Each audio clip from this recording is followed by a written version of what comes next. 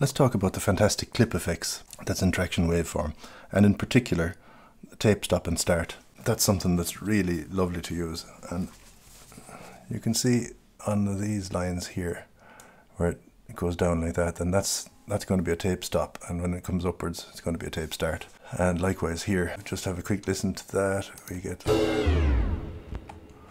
that's the stop and start. And within any clips, one of the cool things that you can do is you can just have an effect within that tiny clip.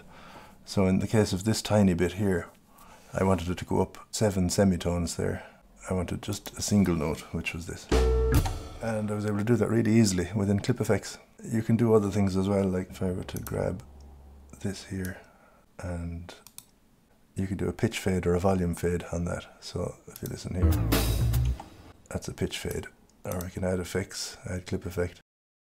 So it basically all started with this one tiny loop here on the piano, and I added in the drums, the bass, and the tape stop and start effects. So here it is.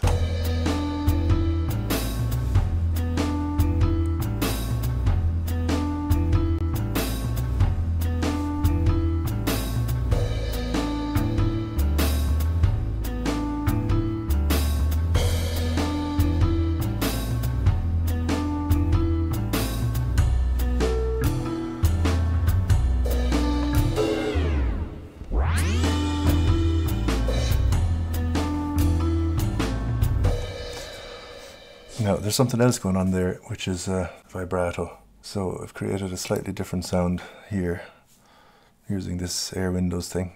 And if I solo it here and I've listened to what the piano is like back here, and then I've listened to what it's like here. It's there. So you can hear it in there.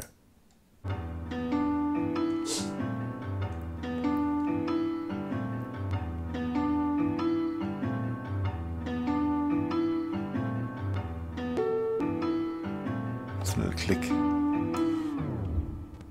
Not really audible though, the whole thing is playing. And in the case of these MIDI drums, I programmed them in by hand.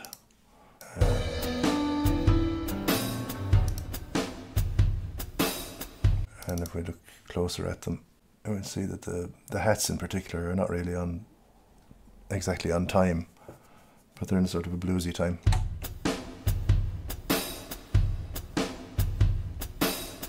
And what's happening here, I've got a drum submix because I've created an audio part for this drum here, because you can't do the clip effects on the MIDI stuff.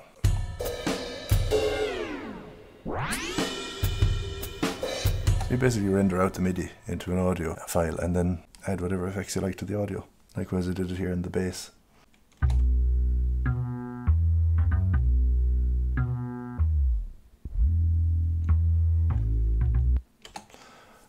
And that together with the other bass here is, so there's not really that click there because one leads into the other. So that's pretty fun. Submix there, as I said. That's something I can do a video on later as well. But it makes things really easy because you can just hide away all the drums into one little submix. You can affect things together as a submix. I could do that with the bass as well if I wanted to. And I could have all the effects on the same bass sounds, since they're both from the same thing anyway. If you're interested in buying Waveform Pro, by the way, link in the description below, and that's an affiliate link, and it'll help my channel a lot if you choose to purchase. And I'll see you soon.